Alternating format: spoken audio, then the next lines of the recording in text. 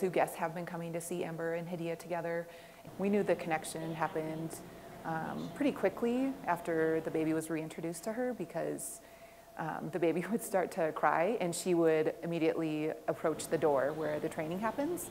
So she knew, my baby needs something, my baby's hungry, I'm gonna go to where I know that she'll be fed. It's really exciting that you know, she's displaying excellent maternal skills towards the infant.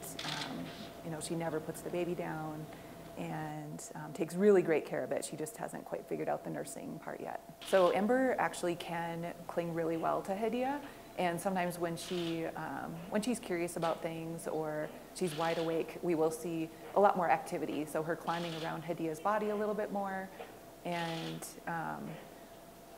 yeah, I'll leave it at that. So this birth is really, really important, because Hidea is genetically extremely valuable, and Tujo is valuable as well to the North American population of Bornean orangutans.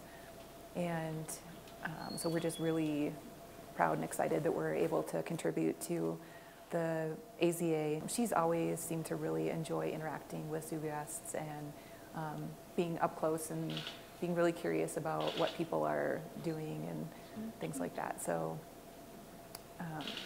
yeah, it seems like sometimes she actually likes showing off